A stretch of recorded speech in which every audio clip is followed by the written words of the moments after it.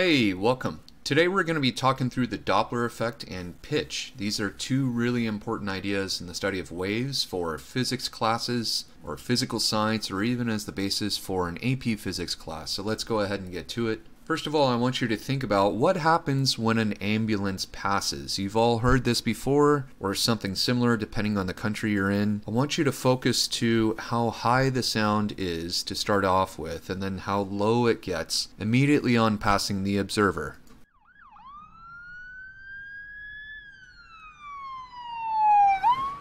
Alright, in a similar way I want to talk about what happens when a car passes. Again, I want you to think about how high the sound is when it's approaching the observer and how low it gets once it passes the observer. Well, it turns out that that is a real effect. That's not just some camera trick or post-editing processing or something. That's real life. When something passes you, the pitch changes. And so what I want to do is start off by defining what we mean by a pitch. And so a pitch is how high or how low a sound is perceived to be. So if you have a clarinet player who's playing a high note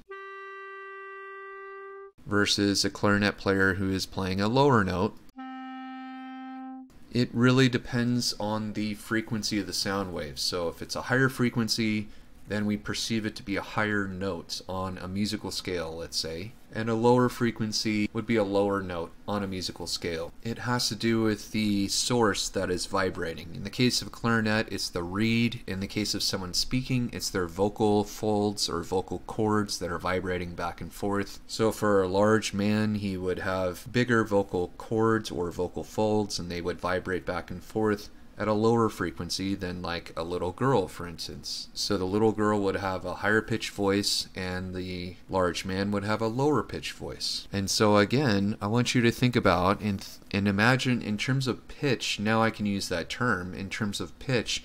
As the car approaches the observer, what happens? And as the car passes and moves away from the observer, what do you notice in terms of pitch?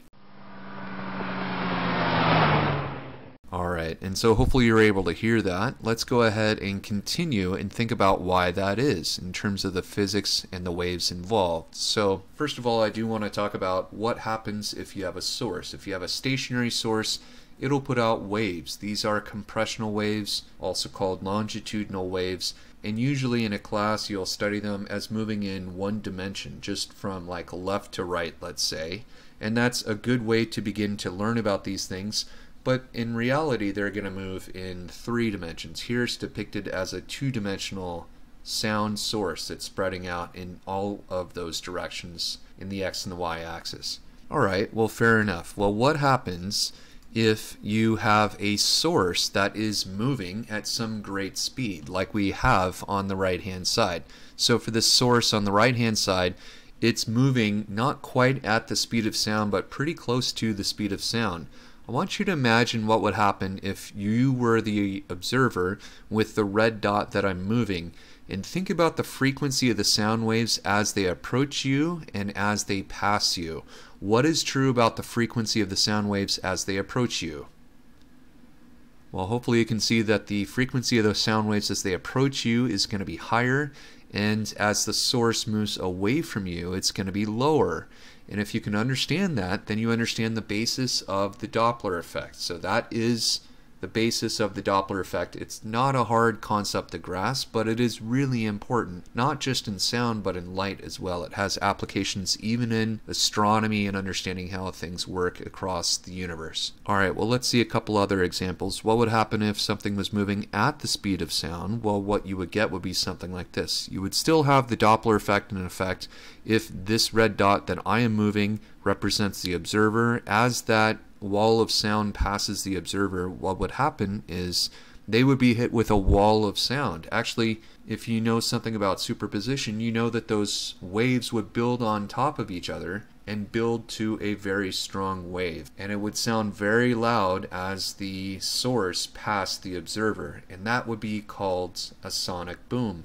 Alright, well, if something was moving past the speed of sound, they would have a trailing sort of cone. They would still have a wall of sound energy sort of following them in kind of a tight cone pattern. And there would be a lot of energy building up behind that sound source, but it wouldn't be as concentrated as you might get right here. Alright, well, let's go ahead and take a look at another way to visualize this. Again, let's say that you are the observer here.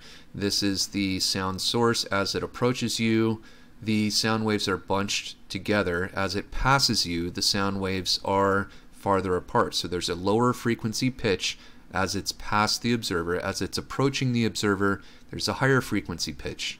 And so that's what the Doppler effect is. I want you to try to listen for that once again with the audio of the car here. Alright, and I do want to say something that's very important, and that is this is a general property of waves. So it doesn't just happen with sound, it happens with light as well.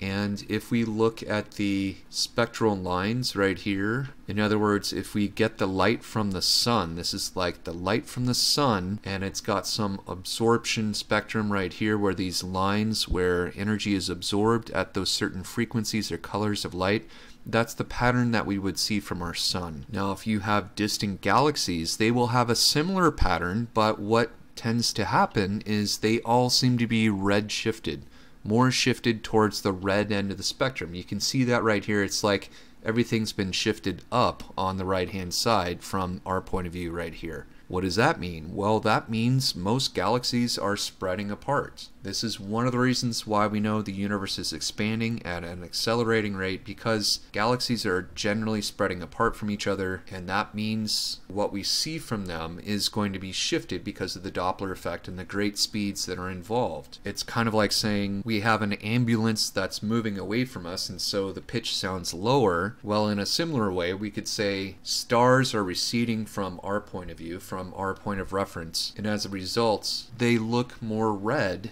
than they should, more red shifted than they should be, which is fascinating, but also tells us something about the universe. Tells us that our universe is expanding. Alright, so hopefully that was helpful. If you have any comments down below, let me know. I'm going to be covering all of the content for a typical year in physics, and I hope you all have a great day. Take care.